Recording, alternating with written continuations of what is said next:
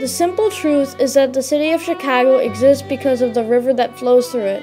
Native Americans who settled the land in the 14th century lived on the river's bank and cultivated the wild plants that grew in the marsh, including the wild onion they called the Chicago. As critical as the river was for the Native Americans, it became an invaluable transportation route for both early European explorers and later industrialists from the United States. The Chicago River connects Lake Michigan and the Great Lakes to the Mississippi Valley and the Gulf of Mexico. This strategic location made it indispensable for commerce, which in turn caused the city of Chicago to grow from a population of a few hundred in 1830 to over 1 million in 1890. However, the river had a major design flaw that was killing the city's residents. To correct this flaw, in 1892, engineers and city officials began a project to reverse the flow of the Chicago River, saving the population and, in turn, completing the biggest engineering project in human history.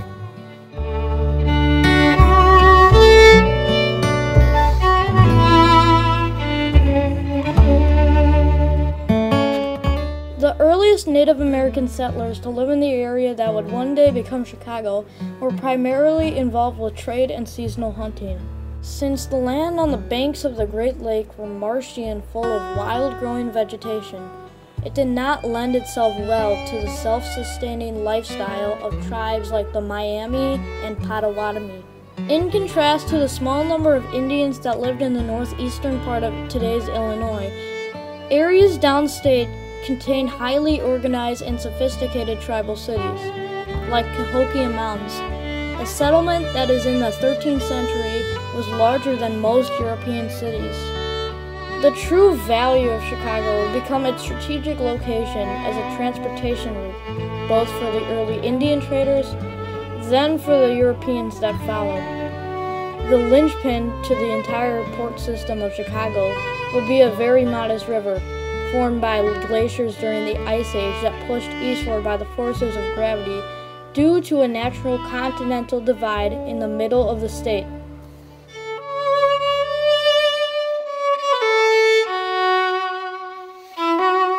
Late in the 17th century lay the beginnings of Chicago as a port city. In 1673, the famed French explorers Marquette and Joliet traveled southward from the New France, or what is today Canada. Their travels would bring them through the Great Lakes and into the mouth of the Chicago River. As they continued through the winding waterway, they discovered that not only did this river connect to the Great Lake, but with some careful navigation, a traveler could reach the Mississippi itself. Despite their findings, it would be another century before Chicago became a commercial trading center. It all started with the city's first resident, Jean-Baptiste Point du Sable, a native of Haiti, who set up a trading post on the banks of the river in 1783 and goes down in history as the first Chicagoan. 20 years later, the United States government established a military post called the Fort Dearborn to protect the young country's economic interest, as well as the threat they saw to its citizens from both the British and the Native American tribes.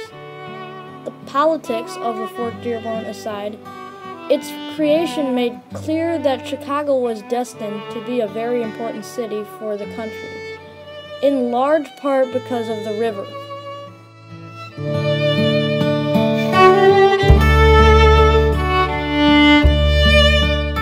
Chicago was a bustling town before 1825. After 1825, it grew faster than any city in modern history, growing just from a few hundred pioneers to over 1 million residents over the next 7 decades. The chief reason for Chicago's explosive growth was the completion of 2 canals in the first half of the 19th century. The first was the Erie Canal, completed in 1825 in New York State. Stretching over 350 miles, the Erie Canal connected the Hudson River with Lake Erie, and for the first time allowed cargo ships to pass from the Atlantic Ocean through the Great Lakes. The other canal was the Illinois and Michigan Canal, which was completed in 1848, and connected the south branch of the Chicago River with waterways that led to the Mississippi River and the Gulf of Mexico. The effect of these two canals was to create an unbroken water passageway from the Atlantic Ocean to the Gulf of Mexico, with Chicago as the key harbor in the middle. As the port grew, so did the city, and as the 19th century was coming to an end, Chicago was one of the biggest centers of industry and population in the country. A miracle of technology and innovation, but with one big problem. The Chicago River, which was the main reason for the city's growth, was also being used by the population as the main sewer system. With the natural flow of the river being eastward into Lake Michigan, this meant that the waste was dumped into the river. It wound up in the lake, contaminating this growing city's drinking water supply.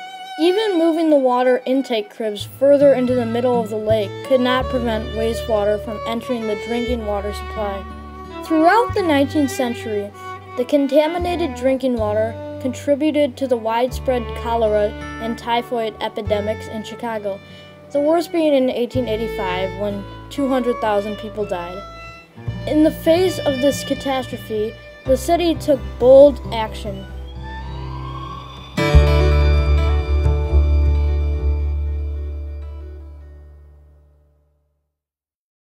The reversal of the Chicago River ended with a big boom!